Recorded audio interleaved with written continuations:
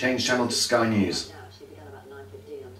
Tuning to Sky News on NetGem TV. Now airing Sky News. Now, controlling different things with your Amazon device is not new, but this TV has Alexa built in. But is it any good? Well, let's take a closer look and find out.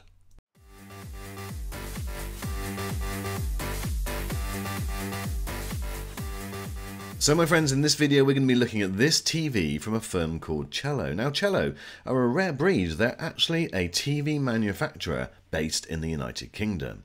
But are they any good, and what does the product offer? Well, let's take a look at the unboxing and see what the features are. So nowadays when you're looking at purchasing a new smart TV, that software, the smart part of the TV, is almost as important as the panel itself. This comes with a service called NetGem TV, and I'll go through that in just a second. Now, there's absolutely nothing remarkable about the panel itself. It's black and plasticky, it feels quite cheap, it actually looks better than it feels, and when it gets put together completely, it looks an awful lot better than it feels. But the connections on the back are okay. There is an Ethernet port, so you can hook this straight up to a router. You've also got digital audio out, there's an optical port, and you've got two USB 5V ports. There's just the two HDMIs, but again, for this price point, which is under £300, I think that's reasonable. There are a few navigation buttons on the back, which is nice to see. Now, in terms of the look, as I mentioned earlier, this does look a lot better when it's put together. The bezels around the edge, again, are not the biggest, but they're certainly not the worst that we've seen. And the picture quality, which I'll come on to in a second, is pretty good for the price. So this TV that I've got is part of a range which ranges from 24 inches from £149 going right up to 50 inches for just £314. But I think that 43-inch one, the one that I'm showing you today at £264, is probably about the right price point. Now, to set this thing up, I use one of these very cheap aerials which plugs right into the back of the TV, and a combination between the TV doing a good job and the aerial doing a good job, I got a great load of channels without any issue at all. Now, the setup was a really simple process. I have also done a video on that aerial if you're interested, and I'll link that up above. But when you turn the TV on, all you need to do is set it up to your Wi-Fi network. Once you've done that, you can then go in and set parental controls if you wish to, and then you can go to the section on TV channels. So the TV will automatically scan for all of your Freeview channels, and it will set them up and order them without you having to do anything. Now, to get the most out of this TV, we recommend that you set up the NetGem TV app, and you just download that from your app store and then you set up an account. It's completely free to do. You will get a code which is the same one that's on the TV, which you then type into the application, and then you'll be able to personalize your NetGem TV content. So effectively you'll choose yes or no, do you like these type of things or don't you, swipe left, swipe right, that type of thing, and then it will create its own home screen of what it thinks that you will like.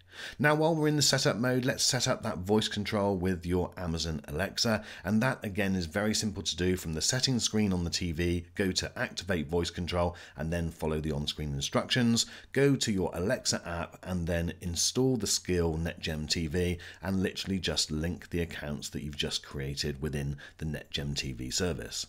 You'll now be able to change channel with your Echo device, whether that be a dot or show or similar. Change channel to BBC One. Tuning to BBC One on NetGem TV. Now airing BBC News. Mute the TV. Okay. Volume 50% on TV. Okay.